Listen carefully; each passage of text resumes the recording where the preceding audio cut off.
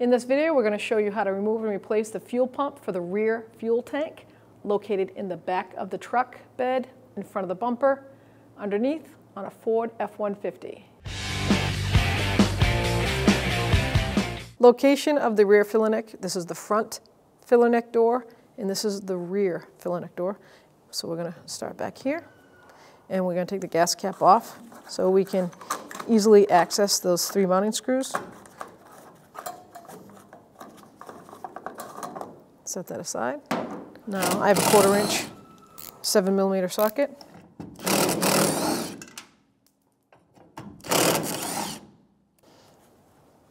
Now that those 3 are out, we're going to raise it up and dismount it underneath. Now with an 8mm or 5/16 socket, we're going to take these clamps off. This one in the front holds the actual filler neck to the bracket that's mounted on the bed of the truck.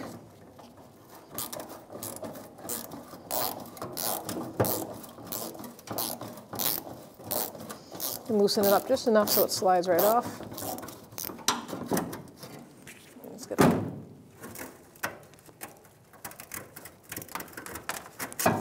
And now I'm going to take the clamp off that holds it to the rubber part. So normally I would use an 8mm or a 5/16 or flathead, so you can try that. Mine is so rotted, so I got a pair of locking pliers, needle nose, just to see if I can spin the head enough to get it to start coming off, and it's working.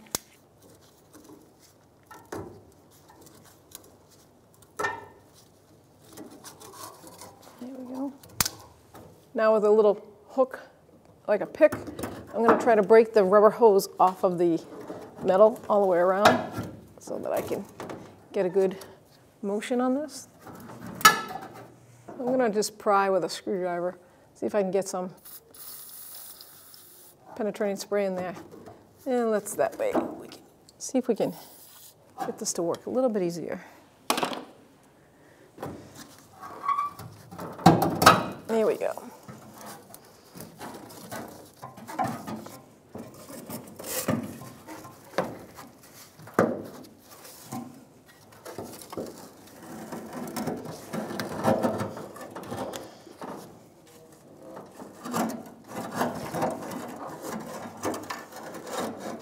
Here we go.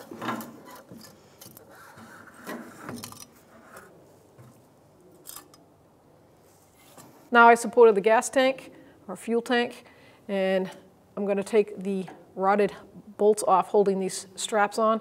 I could say what size they are, but it looks like aftermarket bolts have been used 100 times, but I'm going to be using a 13mm wrench or 1/2 inch wrench and a 15mm socket with my air gun, trying to get these to break free.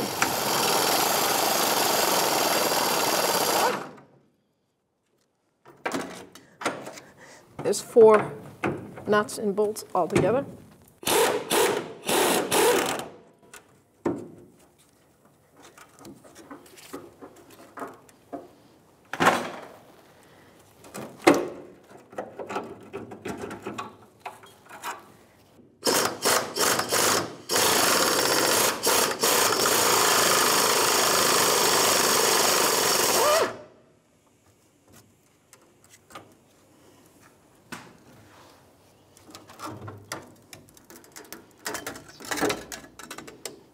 So now we have the fuel pump connector, which is located right here, this gray connector. And I'm just going to push down on the tab and see if I can pull it out. There it is. Okay.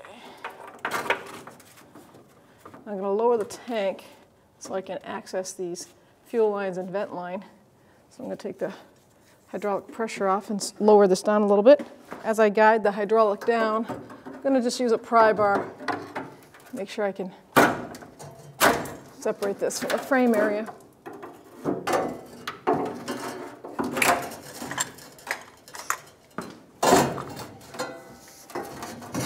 There we go.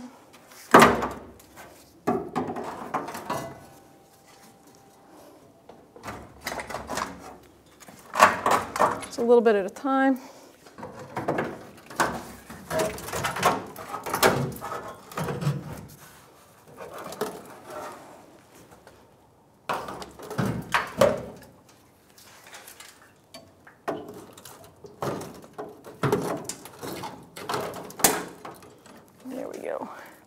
All right, now we have access to those lines. Here we have our 2 fuel lines.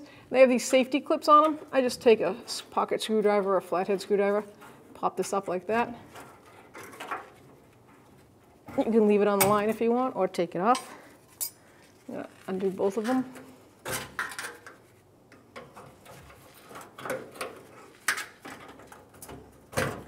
And now with our fuel line tool, they look like this because they're going to go up inside and unlock the little locking fingers that go in there. I'm going to get a pair of pliers to twist that line.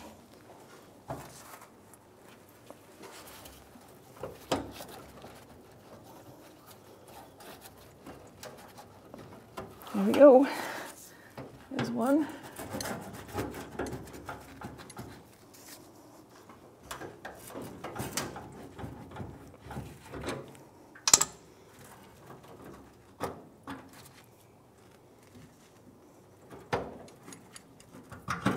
Okay.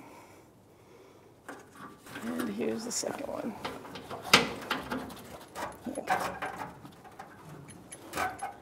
Okay, here it comes.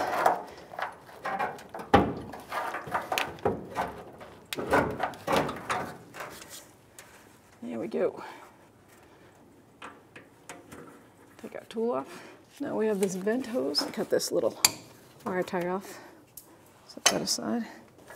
Then I'm going to disconnect that hose from that rusted tube.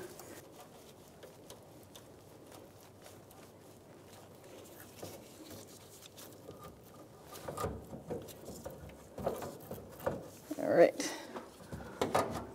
Now I'm going to lower the jack and just hold on to the tank, guide it down.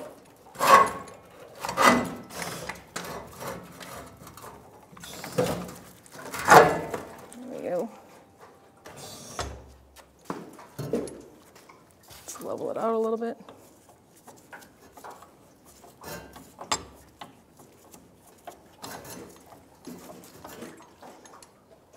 Let's just bring it all the way down. Still has fuel in it, so we have to be careful with that.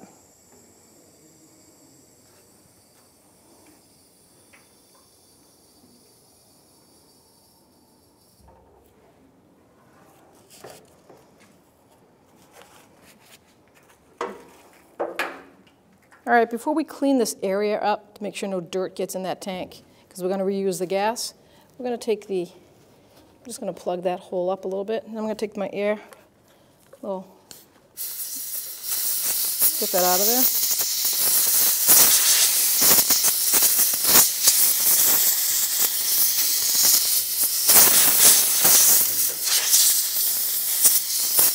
Not like we're going to prevent any, we're going to get some in there because that ring is pretty rusted. So I like to use a brass punch and a hammer, and I'm going to look at the direction that this goes in. So clockwise is locking, so I need to go counterclockwise to unlock it.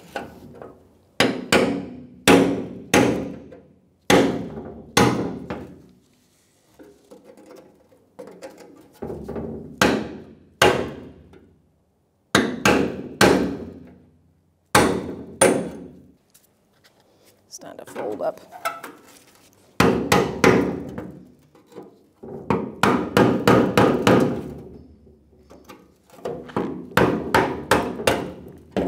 There we go. That was in pretty bad shape.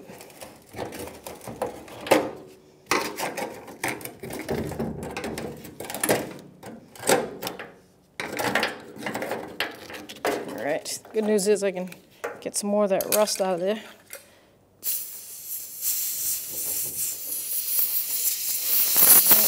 Lift the fuel pump up.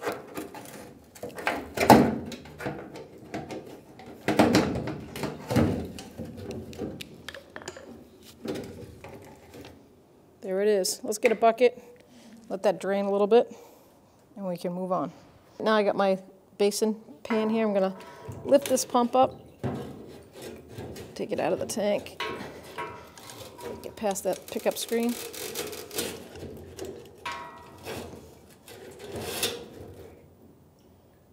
Bring it right over here and let it do its thing in there. So before we put our new pump in, we've got a new seal.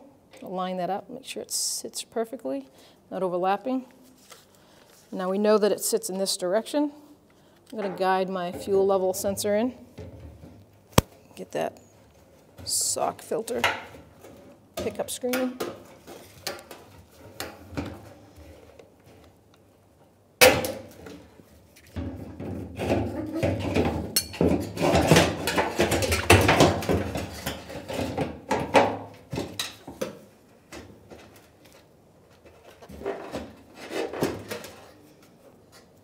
So now we can slide over the new retainer ring.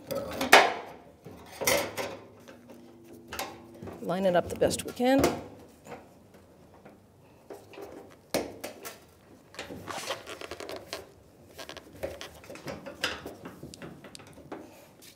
And sometimes I use a screwdriver just to push that rubber gasket back into its little seat. Try to get tapped down a little bit on all the corners here. Go.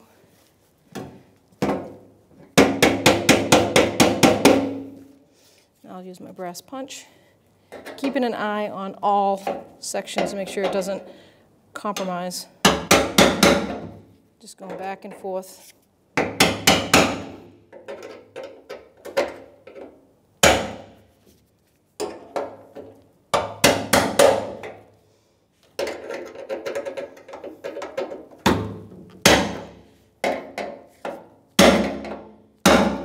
So we got to get it over that last little lock tab.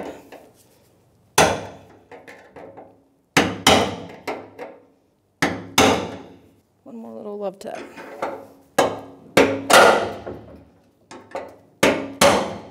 There it is. We have to get this filler neck hose up over that frame. So the tank is empty. It's pretty light. So I'm going to see if I can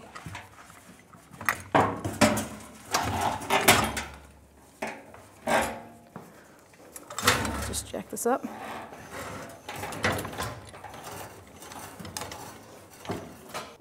Got that filler neck coming right through right there. I'm going to jack it up. There we go. Now I'm going to tilt it forward so that I can drop it again a little bit and get to the fuel pump lines. So now I'm going to take the vent hose, bring that right back over this top frame bar. I'm going to take my caps off, place those aside. Now I got my two fuel lines here. Smaller one is on the bottom, larger is right here on the top, so that's the blue one. So now I'm going to put the smaller of the two hoses on. You're going to hear it click. There it is. And then the larger one.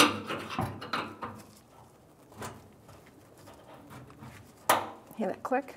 Now I'm going to put the lock clips on, the safety locks. Larger side goes on the fuel side. The smaller one goes on the tank. Now we'll get the smaller one out.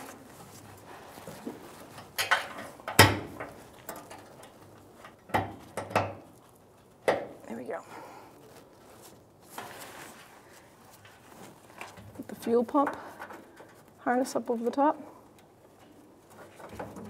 This line over there. All right, now we are ready to put the tank up.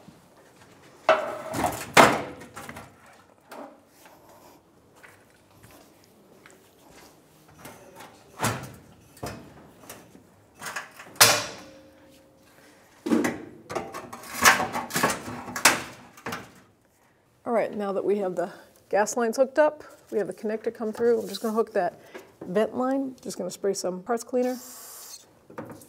Just gives it enough, and it doesn't have that petroleum base that eventually could break it down. There you go. Now we'll take a plastic tie, and I'm going to tie all these back together. I want to make a good note here. This fuel pump actually comes with the other end, the harness end, the female connector. So if this is damaged or your wires are shaved, we have the connector comes with it. So if you don't need to, you don't have to splice it in, but if you need to, we actually send it with the pump. Let it click in, there we go.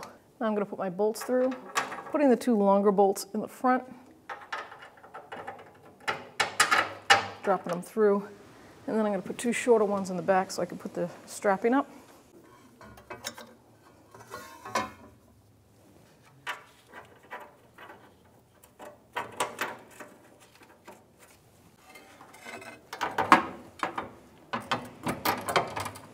Just start the nut.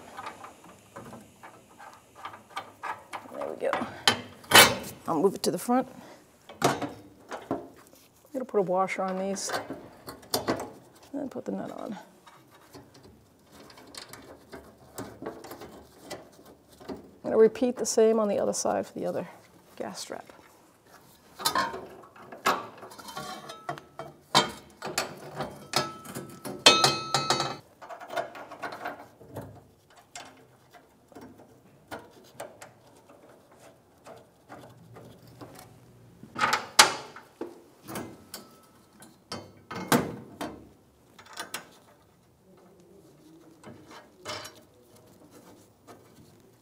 Okay, you want to make sure that these gas tank straps are in the channel, lined up with the ribs of the gas tank.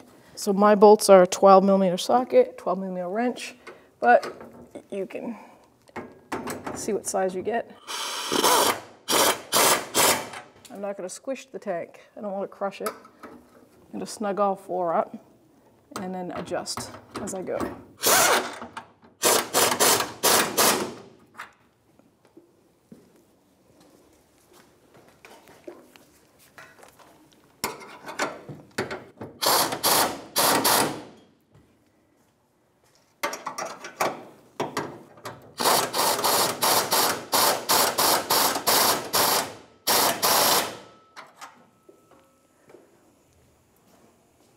Let's let the jack down.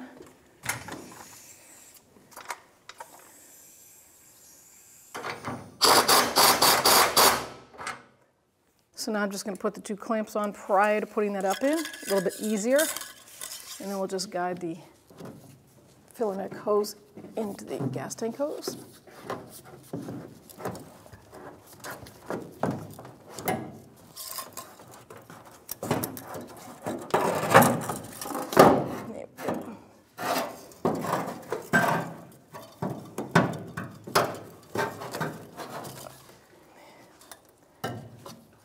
And we'll guide the filler neck up into the gas tank lid. I'm not going to tighten these clamps, not until I get the actual piece bolted up on the top, but I will guide them just like that. Now I'm just going to grab my filler neck, line up my bottom hole with that, just put the screw in, start it by hand. I'm just going to snug it up.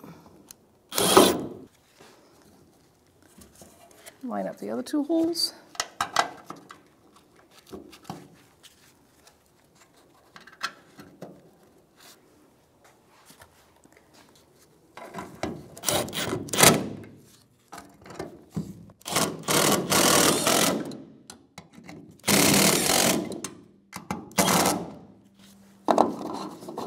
Let's make sure the cap goes on. All right, now we can redo our clamps on the filler neck. Now with my 8mm socket or 5/16, I'm going to snug up the bracket clamp.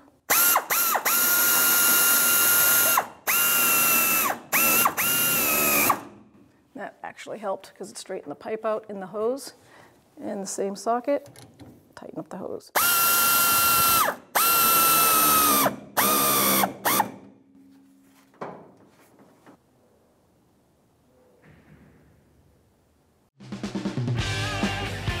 When only the best will do, demand TRQ.